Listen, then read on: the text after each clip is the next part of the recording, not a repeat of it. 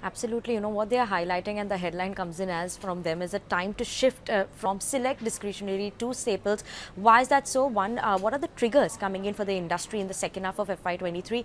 One, they are saying in the second half of FY23, they believe volume growth will see a recovery coming in for the staple companies, given that the last year was a low single digit volume growth is what we've seen coming in for most of the staple companies. So that is one factor.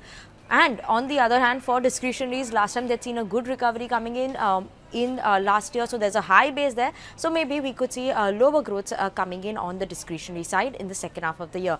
Now, also in terms of margin recovery, they see margin recovery easing in raw material, in terms of raw material price easing off as well. So they see a recovery maybe we could see coming in the margin front for staple companies. Other than that, they see now that rural demand is setting in, which was performing weak. Now that will maybe start performing better, given that we are seeing decent monsoons coming in. So that is a factor coming in at play as well.